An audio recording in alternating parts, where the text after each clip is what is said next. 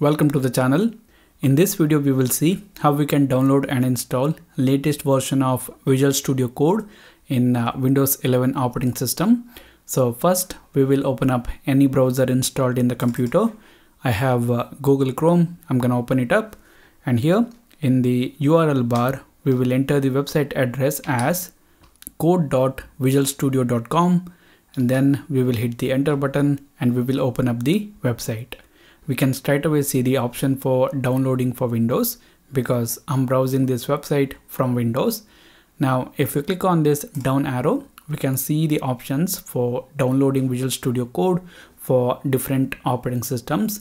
And also if we click on other downloads, we will see more options, like we can download for different operating systems, and also we can download it for 32-bit, 64-bit, and also for ARM processors. Here what I'm going to do is I'm going to download for Windows, and I will get the system installer and for 64-bit operating system. Depending on your computer configuration and the type of operating system installed, you guys can select the respected download. Here I'm going to click on this. It will take us to this page where we can see some information about getting started with Visual Studio Code, and also the download has begun. If it doesn't start automatically, then you guys can click on this direct download link. The download will begin. Now I'm gonna open up the download section. Now here we just have to wait for this download to finish. Okay, now the download is complete. We will click on this show in folder option. It will open up the folder where the downloaded files are saved. And then to install Visual Studio Code, we will double click on this file. And if the user account control asks for permission, then click on yes. It will launch the installation process. First, we will accept the license agreement. We will click on next. It will display the location where Visual Studio Code will be installed. We will not change anything. We will click on next. Now it will display the start menu entries. We will not change anything. We will click on next. And here we can add some features.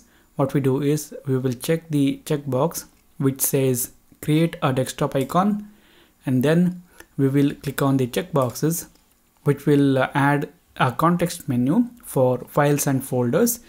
It is nothing but when we right click on files and folders, we will get the open with code option. After checking all the checkboxes in here, we will click on next, and then we will click on install. Now it will install it. Now the installation is complete. I'm gonna make sure that launch Visual Studio Code checkbox is checked, and then I'm gonna click on finish. Now it will launch Visual Studio Code, and here we can select a theme. I'm gonna select dark theme, and then I'm gonna click on mark done. And here we can customize Visual Studio Code, but I'm not gonna do that right now. I'm gonna do it later. I'm gonna click on this mark done, and that's it. We have successfully installed Visual Studio Code in Windows 11 operating system. If you like this video, hit the like button. If you don't like it, hit the dislike button. If you want to say something, then write that in the comment box. For more tutorials like this, do subscribe to the channel.